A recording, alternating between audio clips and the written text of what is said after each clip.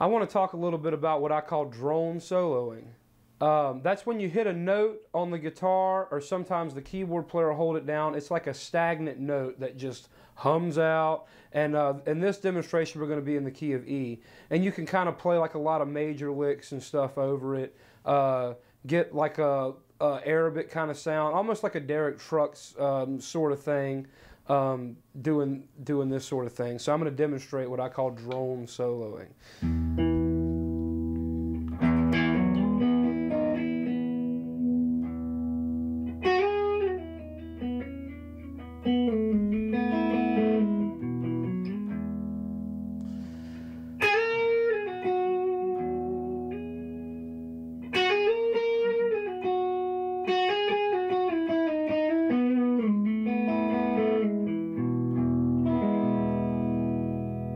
So it's just like a stagnant note that rings out, and you can get all these major kind of essences over it. It kind of go wherever you want to, really. Almost anywhere on the neck works. And when there's a note that doesn't work, you can really hear it. It'll stand out, so you know, oh, I don't want to play that note.